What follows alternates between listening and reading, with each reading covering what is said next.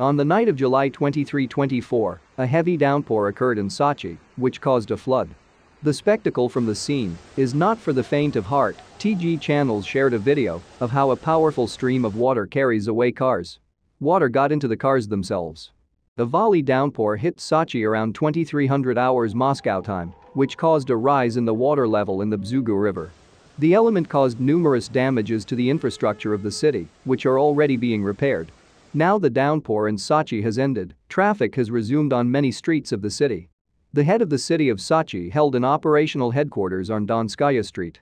On Saturday evening, 55 millimeters of rain fell in Sochi in an hour. As a result, the water level in the Bzugu River, which is located in the Khosta district of the city, has risen sharply. The river eventually burst its banks. Sensors of hazardous phenomena worked on 3 more rivers: Khosta, Matsesta and Kudepsta. In some areas of the city, electricity was lost in the Lazarevsky and Central regions due to flooding. Heavy downpour in the Central and Khostinsky districts led to flooding of territories, roads, adjacent territories, basement and first floors of buildings. Substations were flooded, which led to a power outage, the city administration said. Heavy rains were in Sochi last year as well. Then the water level rose sharply as a month's rainfall fell in the city in a day. Eyewitnesses also shared videos of streams of water flowing through the streets of the city, as well as cars and people who were literally blown away by a strong stream.